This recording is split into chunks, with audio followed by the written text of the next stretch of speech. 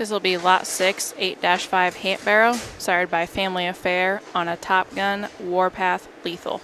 Yeah, so the 8-liter here, we'll get into those. The 8-liter is the result of a gilt that we bought from Robbie Meeker last spring. Went over to Robbie's to dive into his herd and kind of do a herd tour, and we found a Top Gun gilt there that we thought was kind of a must-own. And so we got her home, put her straight in the sow lot, and she laid down and had 10 unassisted and ones that we think pretty highly of.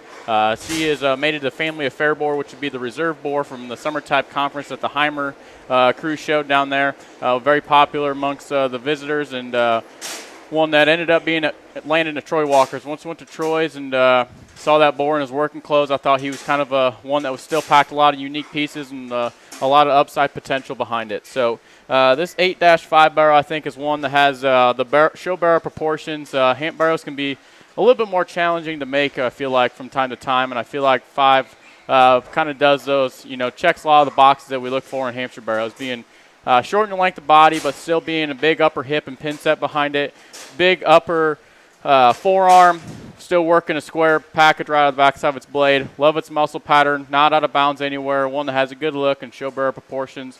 I think one that can work for you early July and still make it to that 1st of August for your state fairs.